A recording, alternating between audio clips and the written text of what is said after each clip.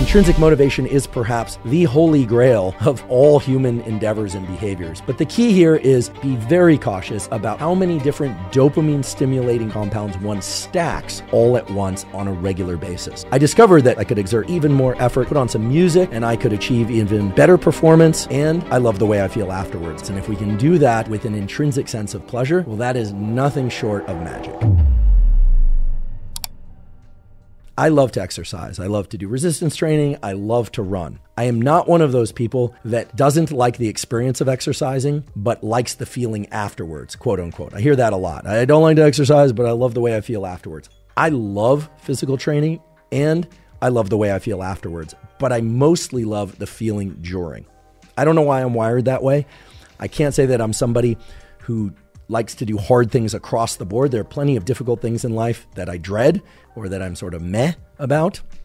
But for me, hard exercise, intense exercise of a particular kind, resistance training and running in particular, both give me a yum. Yes, I love this kind of feeling. And yes, it persists for me quite a long while afterwards, both for sake of the way that it changes my neurochemistry, but also my sense of satisfaction. But I just simply love it. Now, years ago, I discovered that if I drink a cup of black coffee or an Americano or a double espresso or some yerba mate, that my workouts can be quite a bit more intense. I can run further. And then I also discovered that if I were to take a pre-workout energy drink, or I took 300 milligrams of alpha GPC and 500 milligrams of phenylethylamine, and perhaps even 500 milligrams of L-tyrosine, and perhaps did that alongside the caffeine in the yerba mate, then yes, absolutely. I really liked those workouts. I could be like a laser in terms of focus. I could exert even more effort, put on some music, and I could achieve even better performance. And then I also discovered that I could export that protocol of caffeine, yerba mate, and various supplements to my cognitive work. So when I was studying or writing papers or writing grants or in the laboratory, when I was doing experiments with my hands in those days, cutting brain tissue and staining it and working really long hours. And I discovered that all of those things, all of those behaviors compounded with my love of exercise and my love of doing science and gave me these big peaks in what to me felt like even important experiences. They felt, unlike anything else. They were just so peak in their nature, which was great. And it did indeed enhance my performance. However, while it did not create a dependency for those different substances, caffeine, supplements, etc., what I noticed was that in the days and sometimes weekends afterwards, even though for much of my career, I confess I've worked weekends as well, but I would notice that I'd experience a real trough in energy. I just would not feel that good. And then if I kept up those behaviors consistently, and I was consistently adding in these other, let's just call them what they are, dopamine releasing or stimulating behaviors and substances, that my enthusiasm for physical training or running or for doing experiments actually started to diminish. And this was really discouraging to me at the time because I started to think, okay, maybe I'm burnt out. Maybe I have adrenal burnout, which by the way doesn't exist, folks. Your adrenals don't burn out. There is something called adrenal insufficiency syndrome. You can overstimulate your system by way of too much adrenaline, epinephrine, and norepinephrine, but that's a separate thing. There's no such thing as adrenal burnout per se. But I didn't know that. So I thought, gosh, I'm really burnt out. When in fact, it's now obvious to me what I was doing. I was combining too many dopamine releasing or stimulating behaviors and substances for things that I already enjoyed doing as behaviors, namely exercise and doing experiments. Anything related to science, actually. So what this means is not to avoid taking things or doing things that amplify your amount of dopamine, but to be very cautious about how often one does that and how many different dopamine stimulating behaviors or compounds one stacks, especially in terms of taking those things or stacking those things in and around behaviors that you already really enjoy doing. I was essentially just creating another version of the kids in nursery school or first grade with the gold star experiment. I was basically just doing the exact same thing. And when I realized that, and I changed my relationship to those compounds, I didn't eliminate them altogether, but I started realizing, for instance, that I didn't need to double up on yerba mate and coffee every workout. Sometimes I would do one, sometimes I would do the other.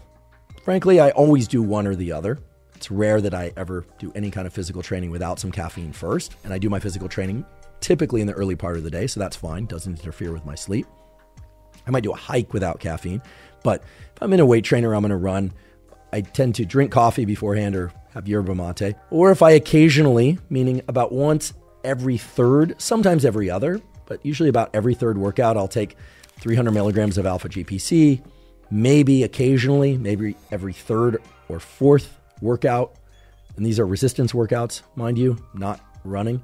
I'll take 500 milligrams of L-tyrosine, or more typically 500 milligrams of phenylethylamine. And very, very rarely, maybe once every 2 or 3 months, I might stack all of those things together prior to a workout. But of course, I'm always mindful to also include workouts or runs or bouts of cognitive work. So that could be grant writing, prepping for a podcast, etc., where I don't do anything prior. Maybe just my caffeine, because I have a baseline level of caffeine that I use each day to function like many people. There's a baseline level of caffeine that just allows us to function if we're a perpetual user of caffeine. I talked a lot about this on the episode on caffeine.